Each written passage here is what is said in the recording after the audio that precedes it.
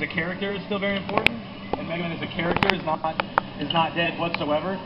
It's just gonna do nothing for Legends fans. I know, but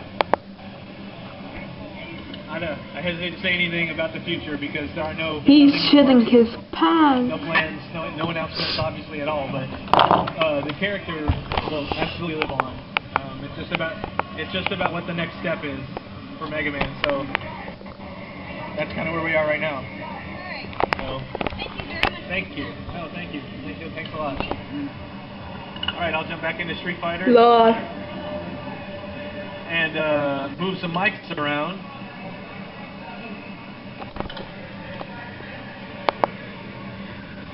Oh, there it is. And be right back.